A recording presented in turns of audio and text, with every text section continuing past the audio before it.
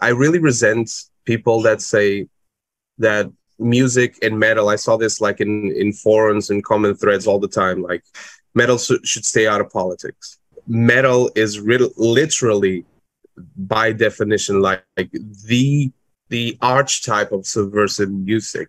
Right. So, like, you can't really make subversive music without stepping on a few toes and giving your opinion and just shouting out what you really think.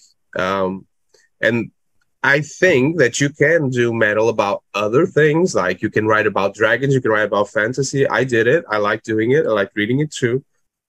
Not the point. The point is that metal can be whatever you want. And the political side of metal has been forgotten, like, in my opinion, in the ever since the ever since bands like Rage Against the Machine stopped Right. being a thing.